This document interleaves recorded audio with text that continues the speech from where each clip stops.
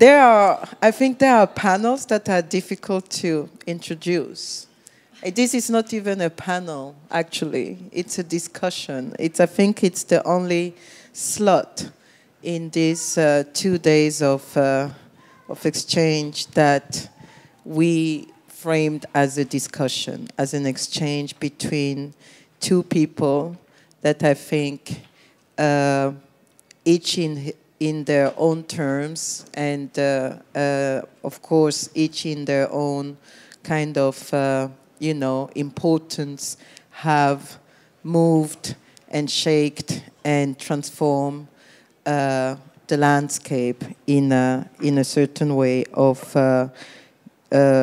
looking at, dealing with, and interpreting African American artistic practice and African American artistic practice, and it's really a great pleasure and honor for me to have Christian Haye in discussion with someone that I consider, if I want to play this very natural human African family tradition as a father since 20 years, Melvin Edwards, whom I met 20 years ago on Gorée Island through a project, and since then has continuously taught me in his own informal way, and indirect and directly in many different ways. So just for that, I thank you, Melvin, for being there, for having been there and being here today for this discussion, which we titled a little bit provocatively, Breaking the Ice. So one could ask what kind of ice needed to be broken, or what kind of ice did you guys break? But I think that Smooth is here also to, get us into this discussion, and he will get to that point. I just want to, for those of you who may not be familiar with Melvin Edwards or with Christian, I want to introduce them very briefly. Christian is a writer whose work has appeared in Freeze, The Village Voice, and Out. He has been included in several poetry anthologies, including Aloud, Voices from the Nuyorican Poets Cafe. In 1998, he opened a contemporary art gallery called The Project and worked with such artists as Homiat Azume, Buckley Hendricks, Elmgreen and Draxet, Ernest Mick, William Pope L., Monica Bonvicini, Tracy Rose, Julie Meretu, amongst others. He's currently working on a monograph of Moshe Kwalanga for an upcoming issue of Atlantica and an essay for an upcoming Derek Adams catalog.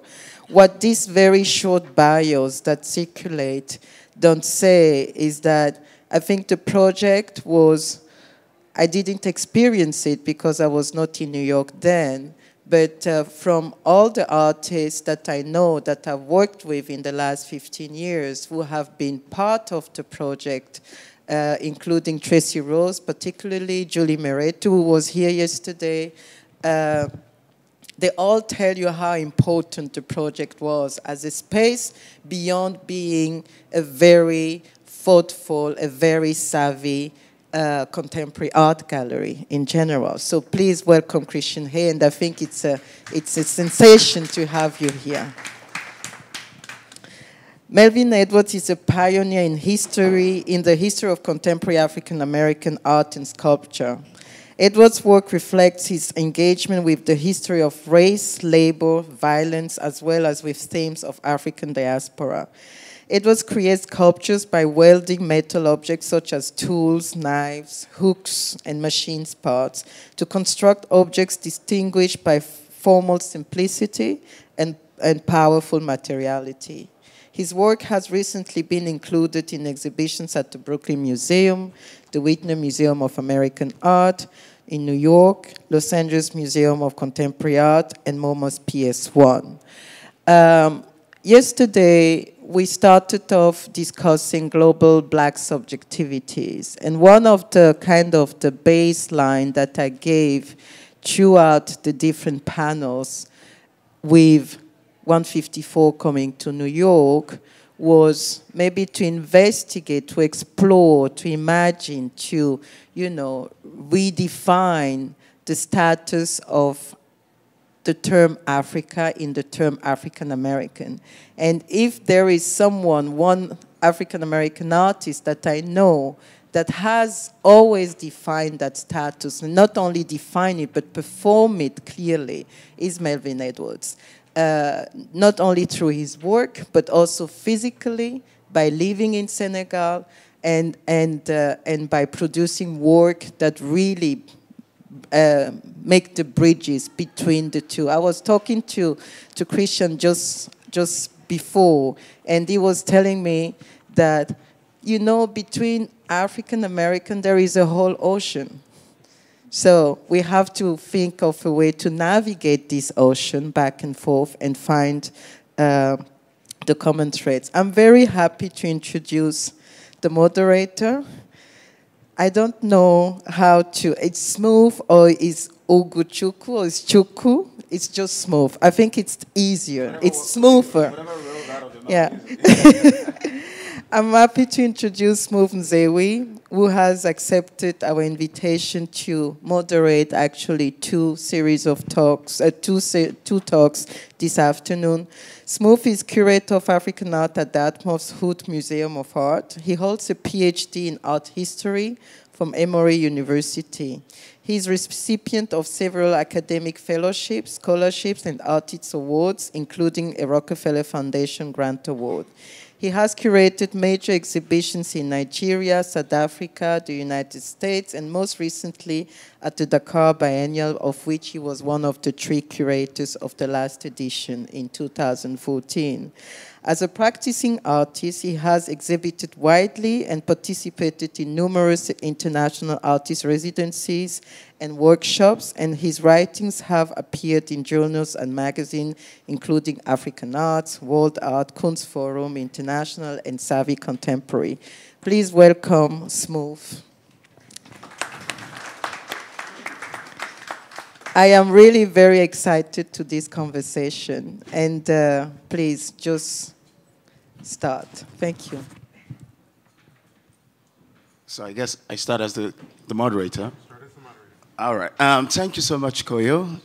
Thank you so much, Gabriella. I mean, we've been having this exchange in the last few weeks leading up to the actual fair. And when Koyo told me that I was going to be speaking with Melvin, who I adore, we've had a series of interesting conversation. I think Koyo actually captures, I mean, when you think about the African and African American, I don't think anyone really sums that up like Melvin Edwards, who straddle 2 continents in very, very interesting ways. I've never met Christian before, but I've heard about, I mean, like they say back in Nigeria, your legend precedes you. So I've heard so much about what you did with the project, the projectile, the HB Christian Hayes, you know. And you have such a fascinating history. I mean, first you broke the convention, you broke the ice by dropping out of college to really pursue your dreams, and you made something out of that dream. So I want us to, the way we're going to start is I'll give Melvin and Christian about 7 to 8 minutes each to really flesh out their individual practice, because it's very important to understand what they've done, because no one can talk better about what they've done more than themselves. After which, we'll really get to the meat of the conversation, which Koyo wants us to talk about, which is really breaking the ice. So I'll give it to Melvin first, and for 7, 8, 10 minutes, and then Christian. Thank you, Smooth. When I first met Smooth or heard of his name, I said, here's a man who has exactly the name that any number of people I grew up with would love to have had. because everybody that I knew at whatever they did wanted to reach the level of being smooth, you know. And that's whether they were an athlete or an intellectual or anything. And in the years that, of my direct experience, that is going to Africa, both West Africa and various other places, you see names, and I'm not picking on Smooth, but rather you're seeing names that are put together, and somehow the meaning or the reason for them existing is very similar to our experience and our motivations. If you grow up in the United States, as I did, and I grew up in the United States, but not in a New York, Chicago, or Los Angeles, but in Houston, Texas, which was the legally segregated South. No, nothing unless you know a little about South Africa can tell you what it was like. And I'm not here so much to point out the difficulties of that as much as the distinctions in how you develop your life. And the high school I went to, for instance, is the same one that my parents went to. If you know who Barbara Jordan was historically in politics, same high school, a year or so ahead of me. If you know the name Illinois Jacquet in relation to jazz, same high school, but my parents' generation. If you don't know the name, that means you haven't studied African musical history, meaning jazz, because it was very significant in that respect. I guess what I'm trying to say is my actual birth in Houston, first 7 years in Texas. At age 7, went to Dayton, Ohio, lived 5 years there, went back to Texas at 12, and then lived there till I was 18. Then went to university in Los Angeles, which means, and then by 1967, having lived in Los Angeles for 11 years, I moved to New York. I've lived on all 3 coasts of the United States. That's the East Coast, West Coast, and Gulf Coast. And there's cultural and physical distinctions in that. I wanted to be an artist all along, but up to university and through university, I was as much an athlete as that. I always liked books and reading and new things about Africa that didn't show up for most people until much later in their lives. At the same time, I came from a very ordinary working class family, and a mother who liked to read and who's 95 now and published her first book last October. So, you know, doing things generation to generation is not new, not only in my family, but many others, whether they did things like that or not. You know, nobody, as far as I'm concerned, is what they are without their not having been other people who had the same capabilities. The part of when I started to go to Africa comes from 1970 on a trip, Educators to Africa. We were in 4 countries, Ghana, Togo, what was then Dahomey, now called the People's Republic of Benin, and Nigeria.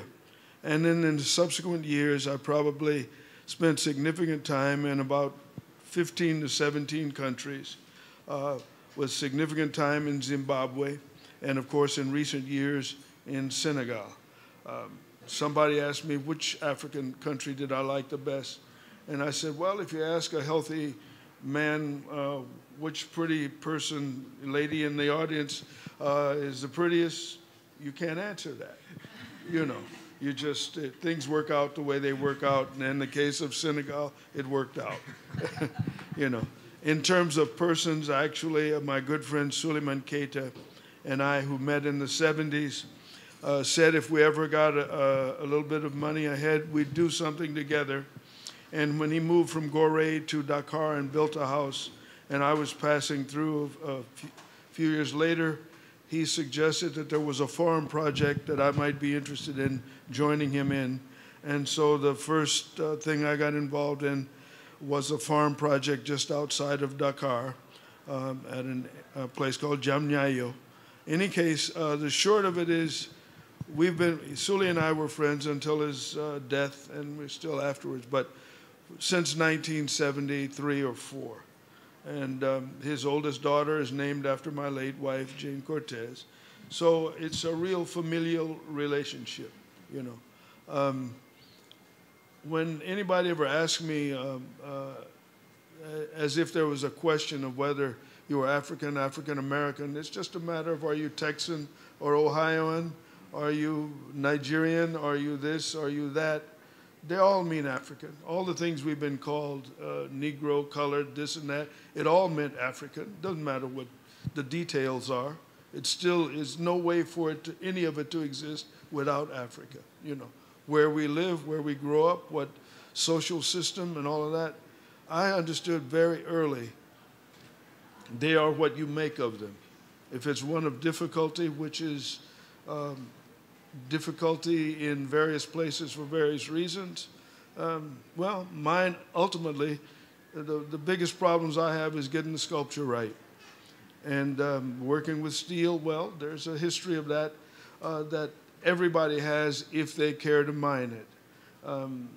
Once in the end of my school years, when I thought sculpture might be important, because I was sure I was a hotshot painter and wasn't worried, and I thought I was going to take on the world in a very different way. But the truth is, I saw a couple of people welding, and while I had taken sculpture because it was required, it wasn't from a particular study of sculpture that I got interested. It really was curiosity, and in that sense, I'm very much self-taught. But then I think everybody teaches himself, and it's just a matter of who gives them information that might be called teacher or not. I probably way past my 7 minutes, but I'm going to give some slides real quick since I think this is how this works. Okay. We put together a few slides. That's on the farm project, and probably the largest piece I've made in Senegal, and it's now in the city of Saint Louis, Senegal. Oops, goes that way, yeah. Okay, and yeah, well, it says Dakar. That's actually out at Denimelik Gaye, about 40 miles outside of Dakar. But that was the house built that was to be the working place. Oops, no, it's going. I'm not in control.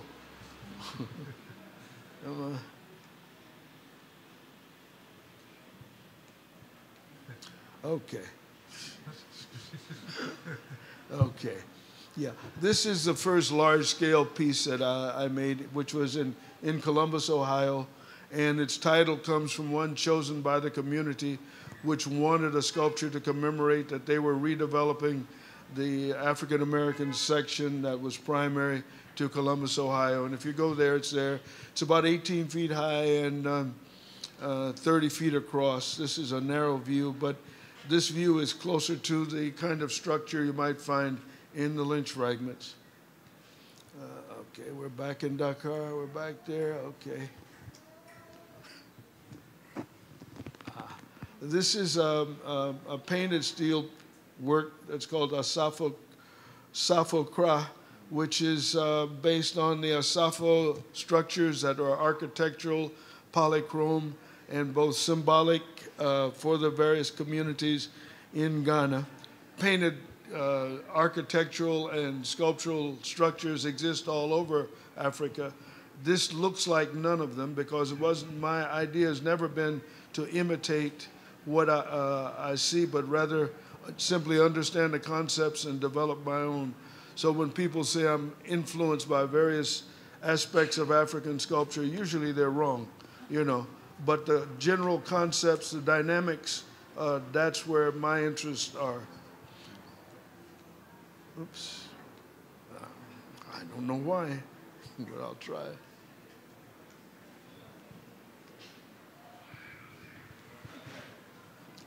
Okay. In Jamaica, Queens, there's this sculpture that's about, again, 13 feet high in stainless steel and called Confirmation. And the reason for the title is twofold.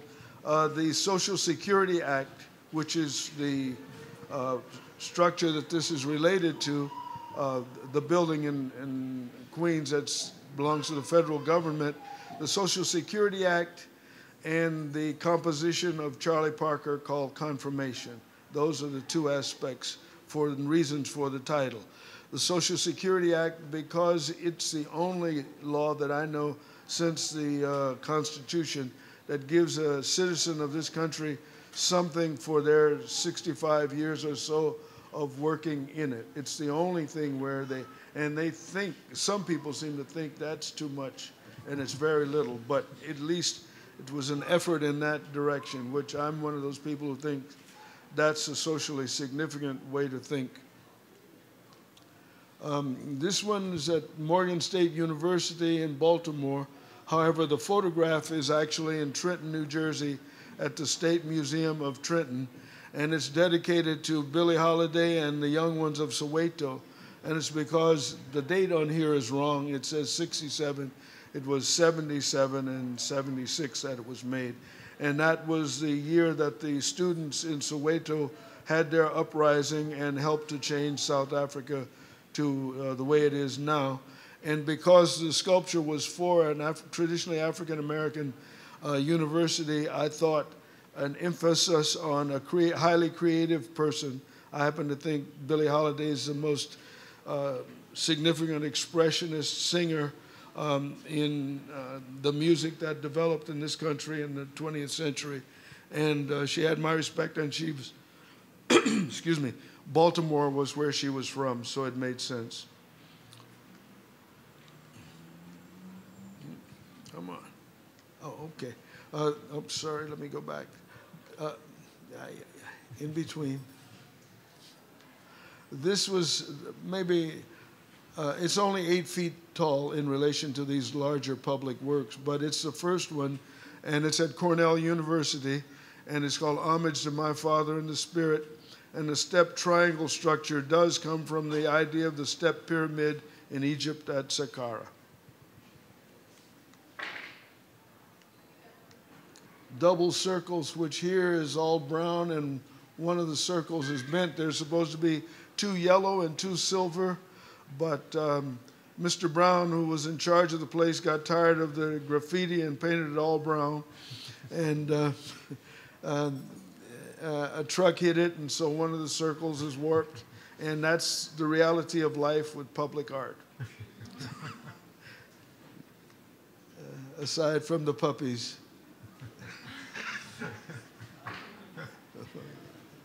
See, I don't know, am I? Okay. Well, since I'm using up too much time, I'm going to just jump to these. The Southern Sunrise is at Winston-Salem, North Carolina, and a part of the university there. That's the figure of the sculpture on the left.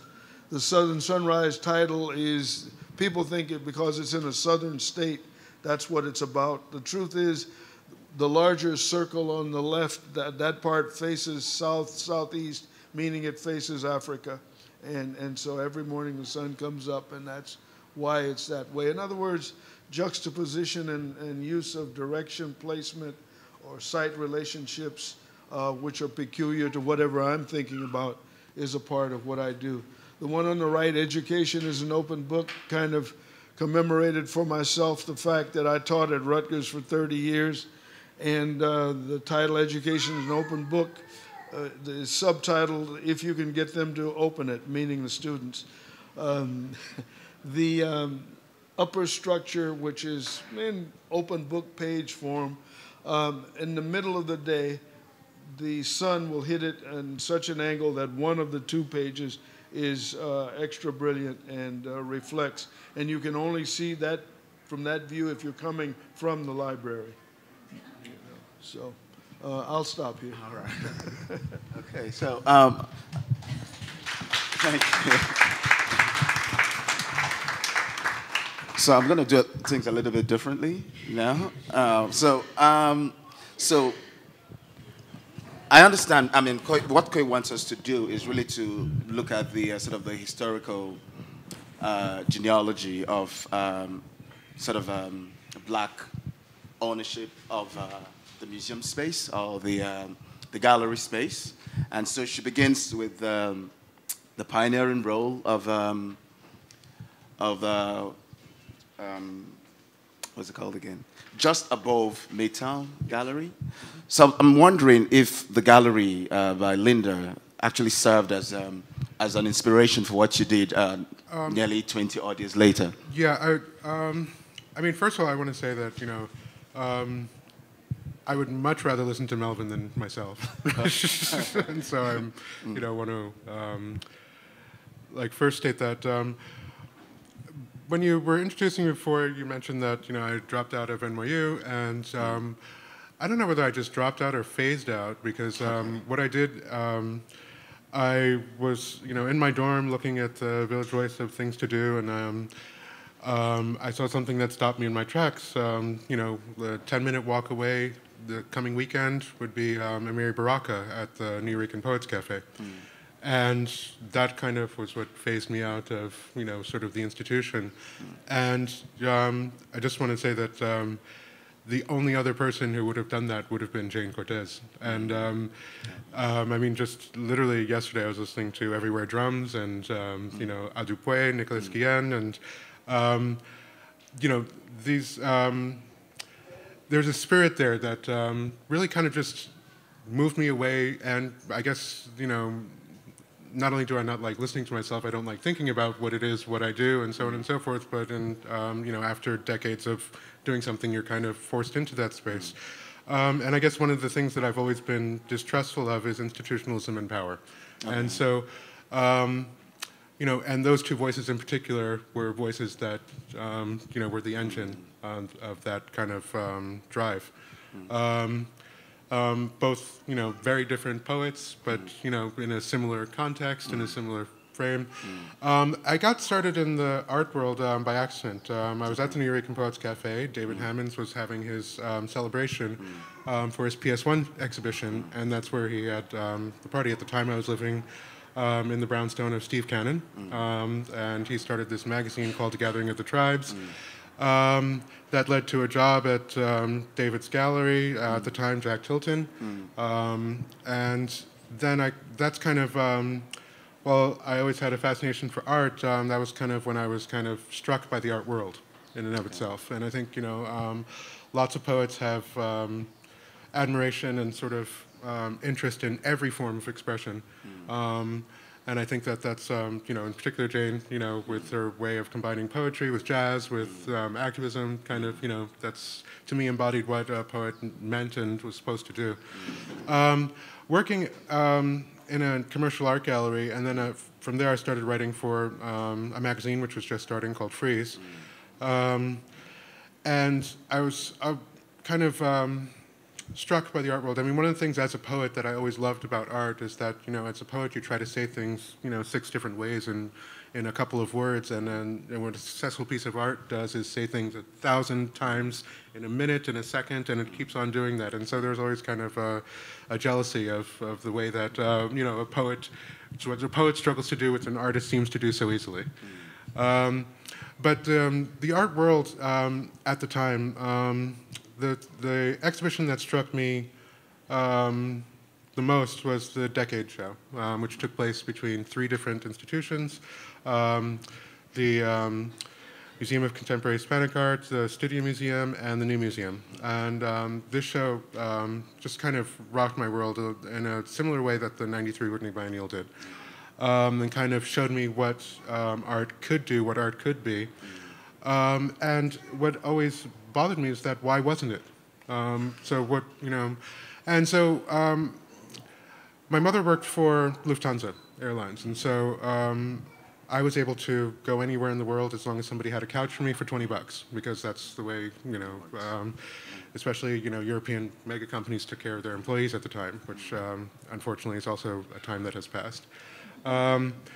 And so when I was starting writing for Frieze, I was, I covered, in one article I covered the first Gwangju Biennale, I'm sorry, the second Gwangju Biennale, the second Johannesburg Biennale, and the Istanbul Biennale, all in just one piece. And so I'd fly around the world, just writing about various exhibitions, always come back to New York and say to various galleries that I was interacting with, hey, what about exhibiting this person? What about exhibiting that person? So on and so forth. And the lack of diversity in the art world, to me, wasn't a problem as much of a larger symptom of, just the way things were at the time. And so eventually, one of the galleries that I was talking to was just like, if you know what you're doing, why don't you just open up your own space? Why do you keep on telling us how to do things? And so 8 months later, I was open. And that's kind of how I started the gallery.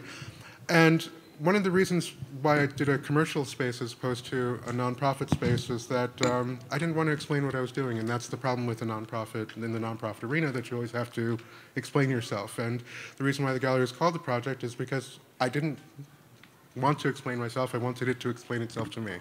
And I had various things that I was interested in, and I didn't know what they meant. I just knew that I was interested, and I wanted to put them together, bring the audience together, and so that's kind of where things began. So, yes. So we've established that Just Above Midtown was not a catalyst for your practice. Just Above Midtown was kind of it was a psychic shadow, because there's Steve Cannon, who he was a professor. He was professor at Medgar Evers College.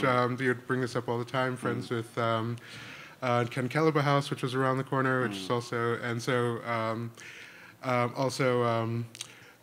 David Hammond's benefactor was also a big benefactor of Linda's space, Just Above Midtown. So I'd always heard about Just Above Midtown, but I'd never, it was. But it's occupied a very important space culturally and socially and politically. Absolutely. And Melvin, I know you actually you were commissioned by Linda to do a project. Can you talk about that relationship? Well, she didn't commission me, but what she did was okay. No, it's okay. It's a natural. She asked me for a set of slides because she was giving recommendations to Mount Vernon Plaza in Columbus, Ohio, for a project that they might do. And what turned out was then I was in a pool of 200 artists who the National Endowment used their selection processes, and they took it down to 5 sculptors. And then we were each asked to make a presentation to Mount Vernon Plaza, and then mine got selected out of the 5 for that. But Linda was the person who first made them aware of my work. Okay, and so that was that relationship. Otherwise, in relation to Jam Gallery, I didn't have much relationship. I mean, I knew things were going on and would see exhibitions. Linda also produced a book that cataloged to some extent contemporary African American art, and in that she used a reproduction of one of my painted pieces called In Tri Tri, which was it's a play on the fact that the forms were triangular and that there were 3 of them. And I put the in front just because it would look like an African word, and so it's try. Because I like to make connections like that. But from time to time, I knew and had conversations with the artists. Okay. My experience with galleries is a little different in that I was 26 years old when I had my first one-man show, which was a museum show, not a gallery show. I was over 50 before I had a gallery show. So, and that just speaks to the predicament of African Americans in relation to the art world in the United States. The museums were better. I got better critical attention, which meant you didn't make a nickel. Occasionally you got a grant or something like that. But people like Linda Bryant, Cinque Gallery, various organizations that were about our culture, each one contributed something, There was Smokehouse, which was formed by William Williams, myself, Guy Chacha, and oh goodness, I think English was the fourth person. But in any case, we did walls painted in Harlem primarily. Williams was from Harlem. He also is the person who's responsible for the fact that the Studio Museum is called the Studio Museum because it was he who introduced that concept when the museum was being developed, you know. So artists have been involved in a variety of ways, you know, and Just Above Midtown had its, you know, contributions. Cinque through Romare Bearden, Ernie Critchlow, and Norman Lewis. And then they had the Spiral organization. Any number of things. They didn't necessarily lead to the mercantile art world in terms of galleries, but they did lead to an extension of the activities. John Dowell, who's in the audience, is a part of that complex related to Brandywine down in Philadelphia. Any number of places, any number of cities, and any number of people, you know. But New York is always considered the center of the art world, but I'd say it's a good piece, but it's not all of it. Well, I mean, I must confess, I knew little about JAM, and when I went online, of course, for this, I Googled. The only thing I found was really a 5-minute video clip of Linda speaking, and then she was talking about the sort of the cultural milieu in the 70s when she opened the space. There were no, of course, we had this first panel where we had curators, African-American curators, and in a way, she said when she started, that was non-existent. And we can say in a way that some of the things she did, no matter how little want to think about those things, sort of helped to open up the space for what transpired quite early on today. Well, I think that one of the interesting things, well, I remember, you know, when I first started writing for Frieze, I was staying on the couch in the office in London, in the center of London there for a while. And one of the conversations I never forget when I was having with Matthew and Amanda was, wow, the art world is going to expand. And we knew it at the time, you know, this was the early 90s, this before I opened a gallery, the art world is going to get a lot larger. And the you know, signs were all there. And frankly, you know, at the beginning of the 90s, we all, you know, if you just looked around, had a conversation with people who were looking at the same thing, you realize, wait a second, the rich are getting a lot richer, and there's going to be a lot more rich people around. And that's an important, you know, and that benefits, you know, and as a poet, you're like, who cares? But involved in the art world, that's actually a significant factor and a significant fact. And one of the reasons why one of the many reasons why I decided to open up the gallery in Harlem, the first being, of course, is that you go anywhere in the world and you say Harlem, people will have an idea of what you're talking about. And that's kind of what I wanted to imprint on the program that I was bringing to the gallery. But second of all was, of course, the Studio Museum. And the most, to me, sort of radical and powerful fact of the Studio Museum is right there in its name, is the fact that it is a Studio Museum, that it is started by artists. And you know, there are various levels of power within the art world, and as a critic, you realize that you're on the bottom rung of those various stacks of powers. There's, you know, collectors, curators, you know, everybody's above a critic in the art world, which, you know, is fine, it's what it is.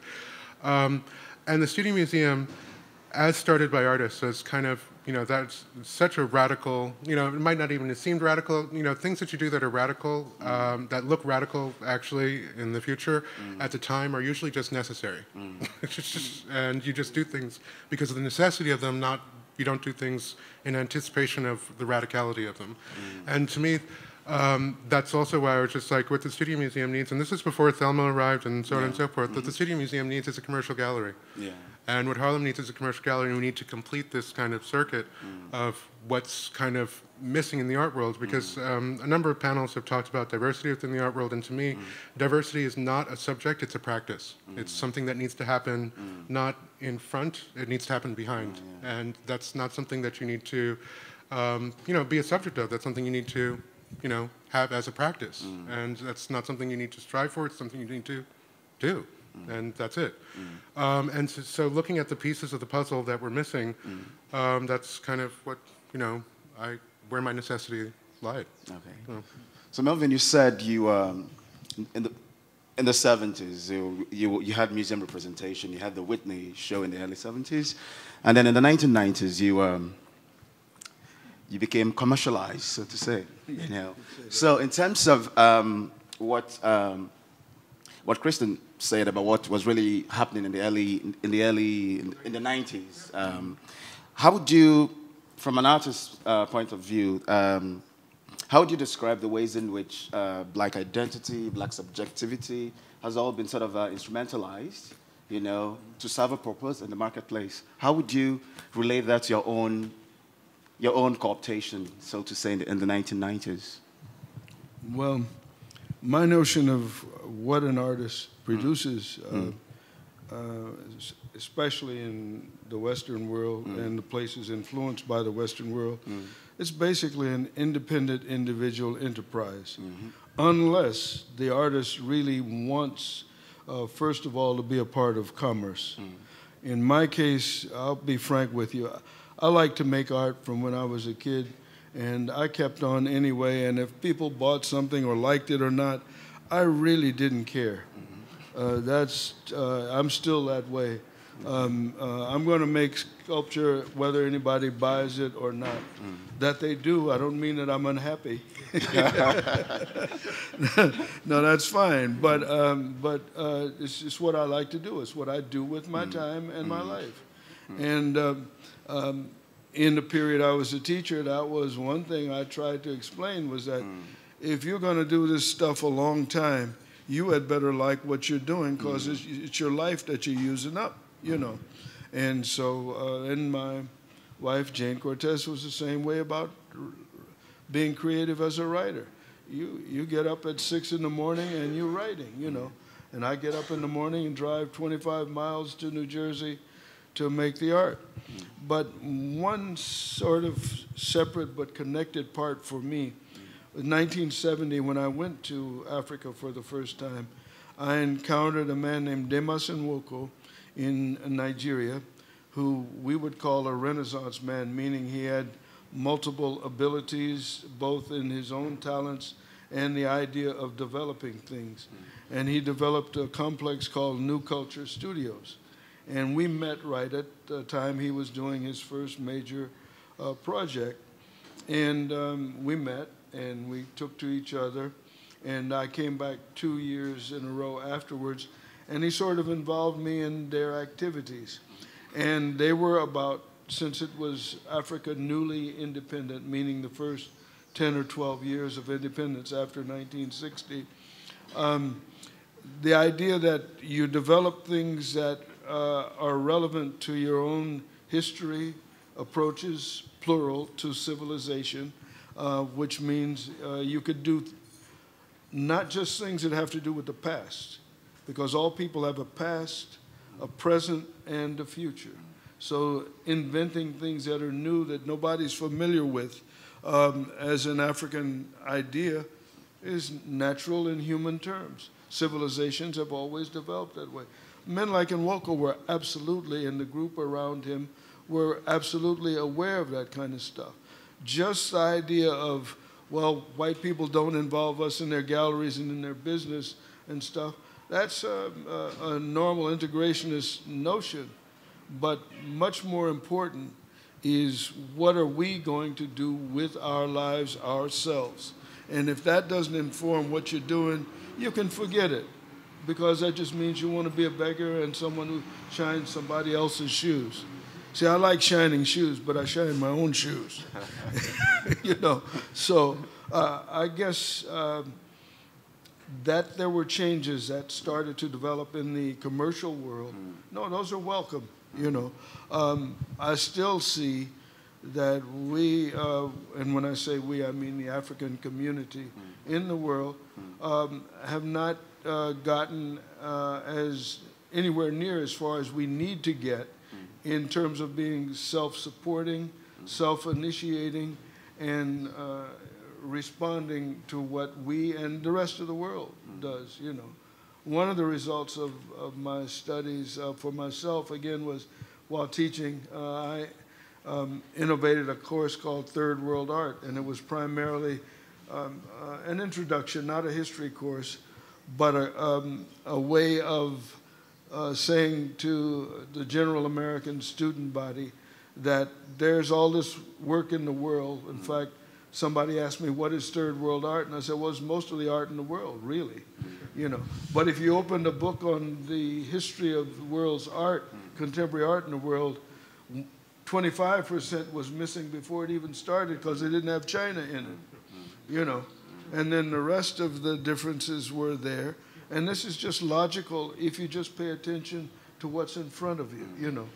And so I probably went way around your question. No. I think. I mean, you played around it, you know. But I mean, I think it's a question. I think you can also weigh in. You know, I was wondering if your background, first as a writer for some of the leading art journals, sort of helped to sort of helped your gallery, the defunct project, to achieve visibility quite early on. Oh, absolutely. I mean, you know, you can talk about the, you know, Jansen text World of Art, and the problem is right there. It's very, you know, it sticks you right in the face, so on and so forth. And then the question, of course, is, well, you know, what are you going to do about it? I could write till I'm blue in the face, but, you know, at the time also I was like, you know, there's a real, you know, pertinent structural problem here. But, you know, I don't like to really, you know, look back except for, you know, research and to figure out where to go forward. But the, I mean, the art world of today is obviously very different from even the art world that I, you know, that I'm discussing now. And this was 1998, and you know, now it just seems like ancient history, because now I think, you know, and you know, events, especially by events even of within the past week, the problem is, to me, like if I were, you know, who I was 20 years ago, right now, to me, the thing that's staring me in the face is this idea of professionalization. Okay. And the art world, much like every form of contemporary culture, it's become so incredibly professionalized, and this is not a localized issue, this is a global problem, and it's a big problem. I mean, I don't think that, you know, it's very difficult to have a voice outside of this creeping institutionalism, and that's institutionalism, professionalism, so on and so forth, and that there's a sort of specific way to go about things. And you know, was here yesterday, and you know, the panel earlier today, and even in the context of, you know, where we are and what we're doing, there's this sort of sort of endemic professionalism about everything, which I think is really crushing a lot of expression that needs to happen. So you, what exactly is very what exactly is the problem with professionalism? I mean, well, for example, I mean, you know, they were discussing earlier the art school in California, which you know, all the students, you know, dropped out, and so on and so forth. Yes, USC, thank you. Yeah. I mean, to sort of make it in today's art world as a young artist, you not only have to go to art school, you have to go to the right art school, and you know, that is a huge problem for, you know, that's a huge sort of, you know, who authorizes what, you know, what is hot, or even what you see, or so on and so forth. I mean, the authorization of, you know, museums that, you know, authorize what is culture in the visual arts, that's one thing. But even within the market and the gallery system, you know, there's this question of who is authorizing. But I don't think that, I think that that's an even easier question, because I think it even begins way before it even gets to that point within the art schools. You know, and this question of you know, it's all just become much more professional, even than it was 20 years ago.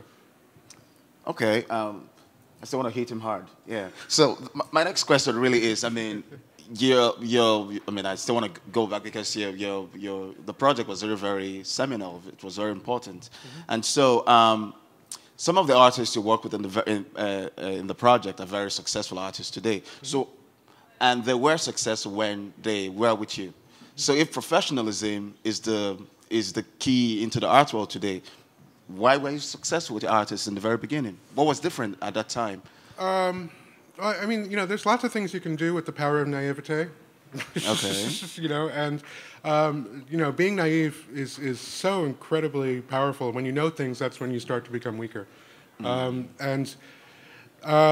You know, at the time, you know, you put together something and you're just asking various questions, and you know, it's the opportunity to ask questions in actions as opposed to just in, you know, words or thoughts is you know, really extraordinary.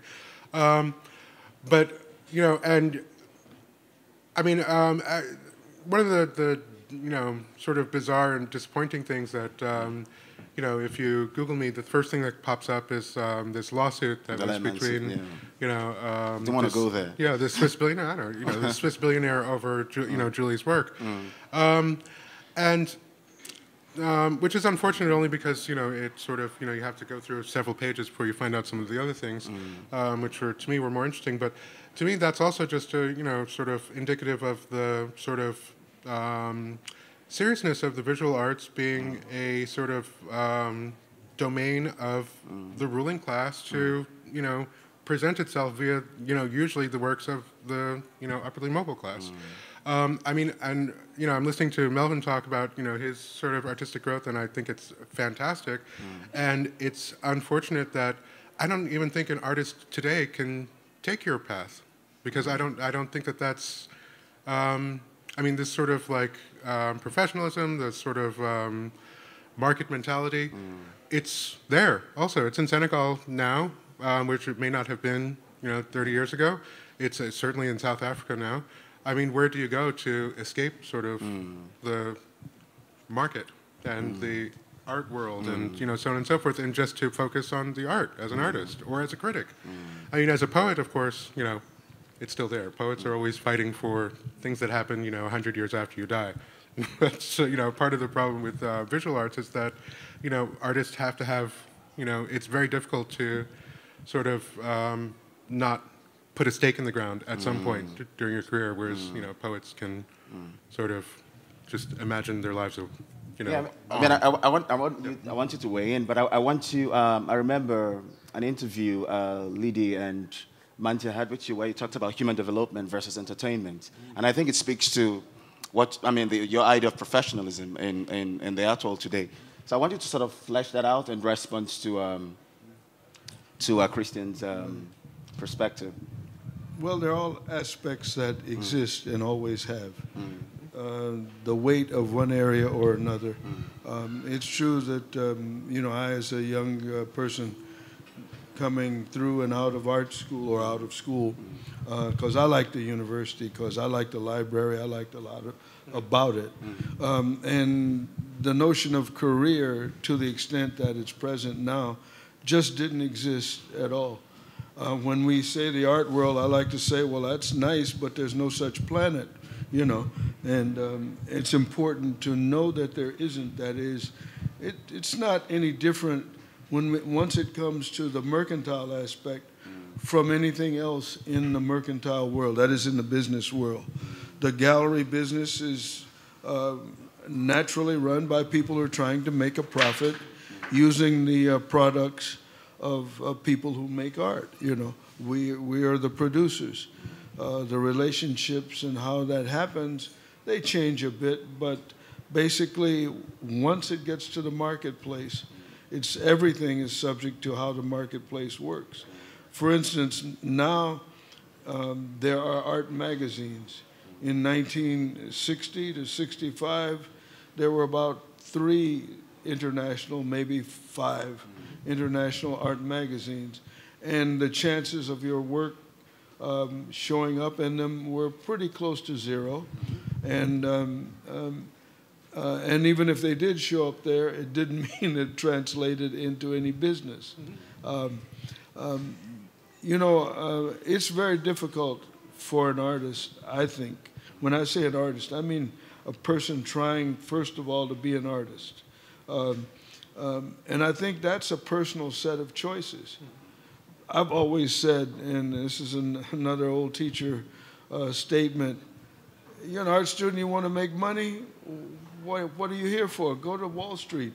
If you work with money, you make, even if you do poorly, you make much more money than anybody who makes art.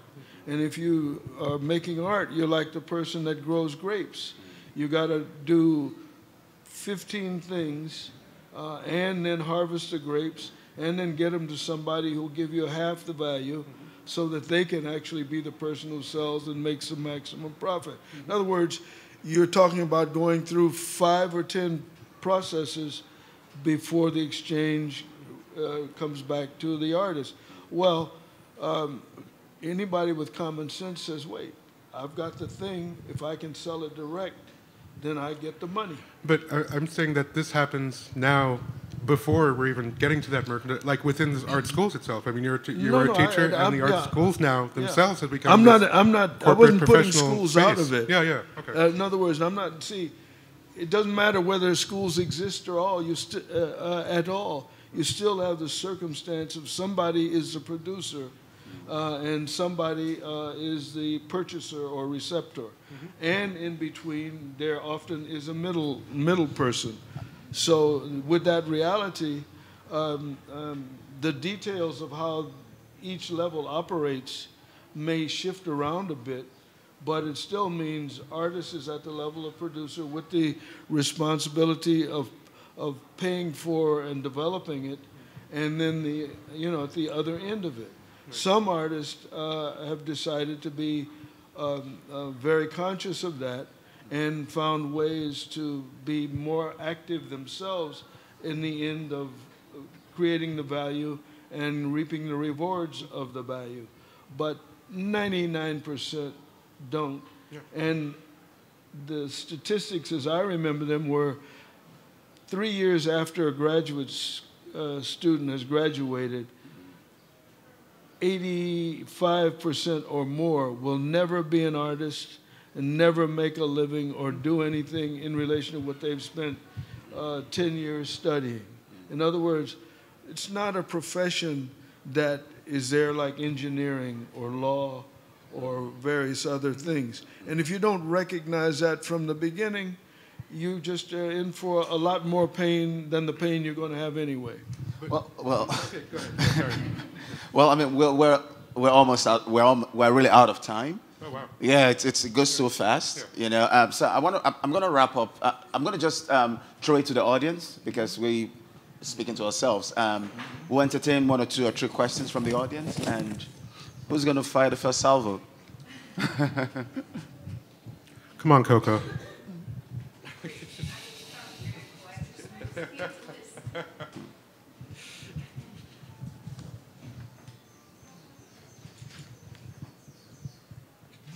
Okay, I mean, there. Yeah. Oh, okay.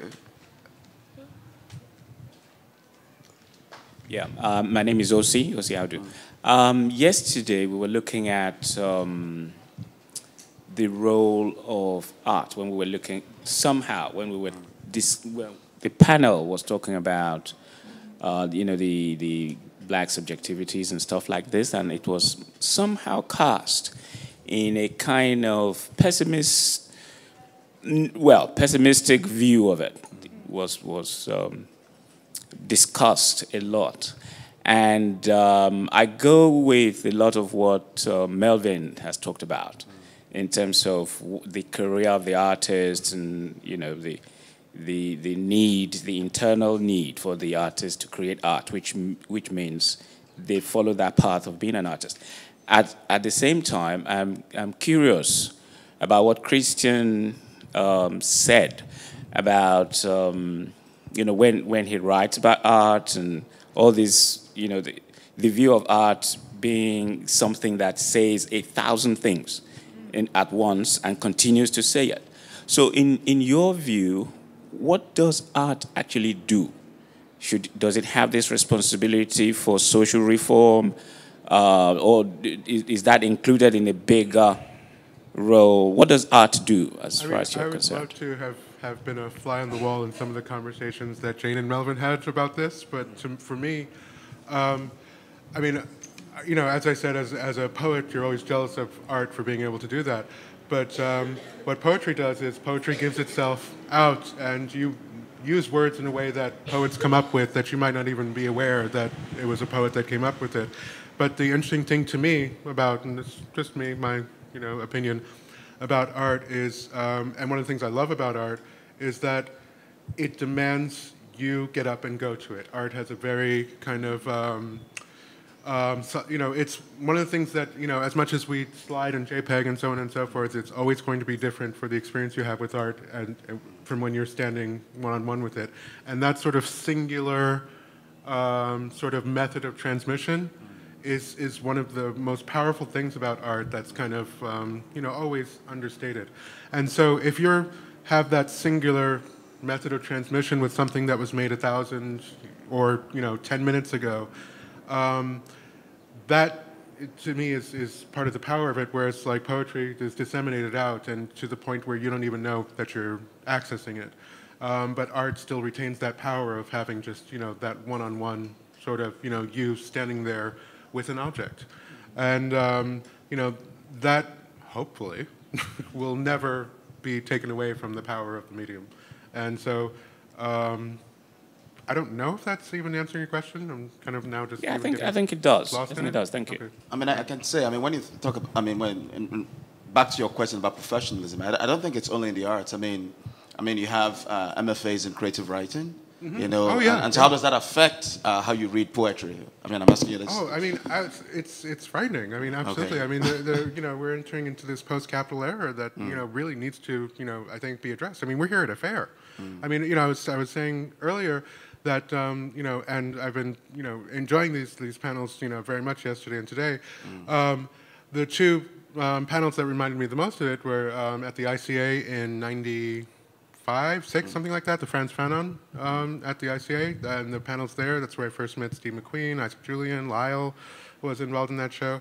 The Post-Black Conference that the Studio Museum had in Los Angeles, where I got into it with Kerry James Marshall. That to me, those sorts of exchanges were very, very, very interesting. And it's interesting to note that these kind of conversations now, that we're having this right now at a fair. And, like Franklin was saying before, this is, it's the great vibe and so on and so forth, but to sort of acknowledge how capital has sort of informed our conversation is important. And this fair needs to happen because, there's almost an even keeping up with the Joneses aspect of it because thank goodness this is happening because otherwise it wouldn't be happening, and, that's important.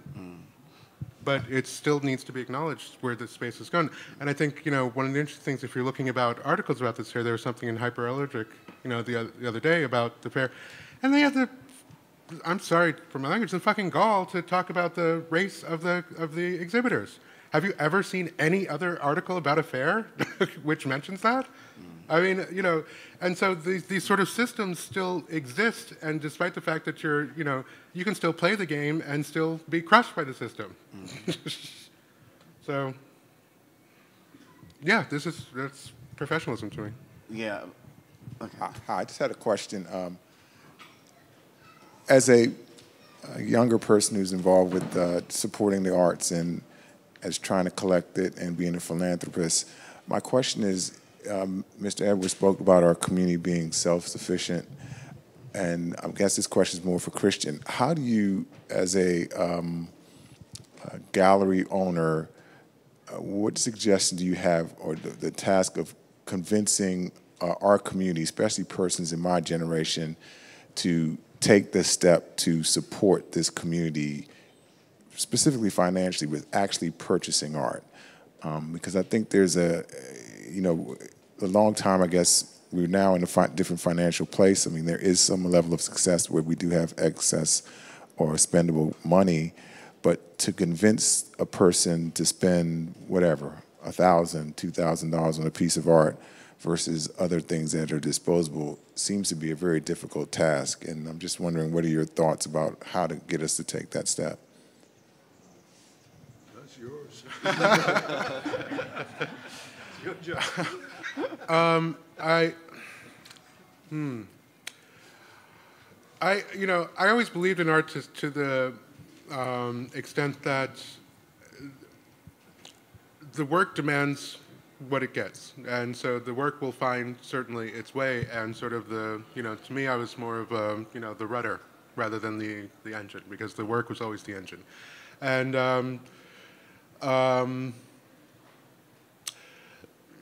the best thing to do, actually, is to subvert the system by going directly to artists. And this is the worst thing a gallery could ever tell you. But the artist, working with the artist is actually, I think, for the best way. And an artist will tell you, go to my gallery. An artist will tell you, okay, here, I got something for you, so on and so forth.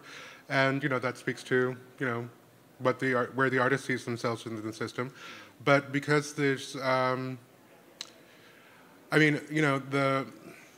works of Julie are 7 figures, for example. The number of, black collectors who are going to end up getting her work just because of that is going to be, significantly small, if any. I mean, if you have, the richest people in the world fighting for that work, if you want to talk about, like, even say, Kehinde Wiley, like, if you're trying to get a Kehinde Wiley, an original, not a print, or so on and so forth, it's like, well, okay, after Kanye and Jay-Z and, the Empire set have bought theirs, what's going to be left for you? And, of course, that's what, a lot of the people are going to be driven towards. If you're, whatever it is that you're trying to do, and if you're trying to use your capital to make a statement and make a support and support a system, I don't think that the system exists in the way that it should right now, and so and that's I'm not a part of that system anymore, thank goodness. But the just put the support directly to the artist is what I'd say. So if you see a work that you like, and you can't get it through any other means, and if you know artists in your community, go right to them and ask that question and talk about, if you see an artist whose work you like, get to know them and put in the support that way. So, my advice is pretty much the same. Somewhere in there is the right place for how much money someone has, how much money an artist needs for his work, and the stage of life. You just can't. I'll give a quick little story. It does involve my family, the Studio Museum, because I was on their board for 20 years. And early on in the early 80s, they were sending groups to visit artist studios, and they decided to visit mine, which I wanted and agreed to. And being a relatively nice guy, there were about a dozen people that came in a van. And I said, well, since you're all a part of the board of the Studio Museum and you're friends and we're trying to grow something, this group of works of mine, anybody who wants one can have one for $600. And nobody. They weren't going for that much, maybe $5,000 each at the time, but I literally said that. I was just trying to encourage our community to get involved, and nobody took me up on it, I can't hear you.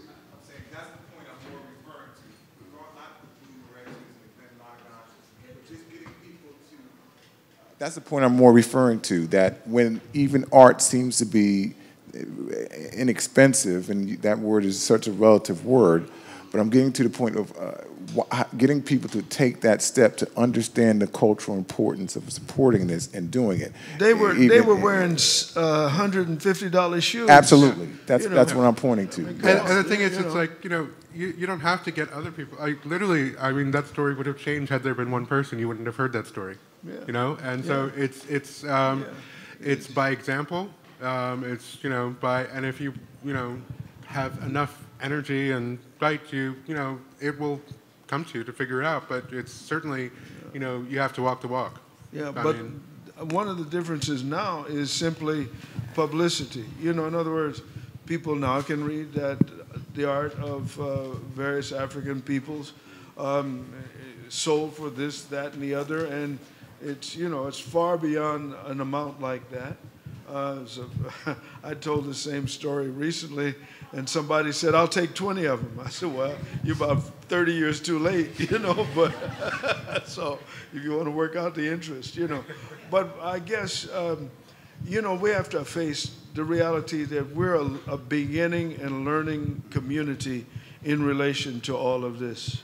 We really are. And that's in every level of the profession, from artists to dealer to curators to administrators, to writers. We're really at a beginning level. And while there may be individuals that are beyond that, the truth is beginners, it takes time. The art world now is not what it was anyway in 1960 for anybody, in Japan, China. There was no China 20 years ago, you know, art-wise, art world-wise. There was 2,000 years ago. Of course, there was. I got reminded of that there was one 10,000 years ago, exactly. You know, because they've been through every ism that already was and is. But the point is that in relation to this contemporary world that we're talking about, you know, the last century or so, that's been a Western phenomena that's developed, you know, and you have to pay attention to the whole history, not just our own recent circumstance and our own recent participation in it. In other words, we need to do some homework, you know, and it'll help us. I don't say it'll solve anything, but it certainly will help us, you know. Excuse me. I mean, there couldn't be a better transition. The next panel, the next discussion will be exactly about that, you know, galleries and, you know, dealing and so on. Yeah. So please stay on to listen to two very active dealers. And do you want us to do it immediately? Or do we have a break of 5 minutes? No, we have a break for 10, 15 minutes. 15 minutes, okay. Thank you. Thank you, Melvin. Thank you, Kristen, and thank you all.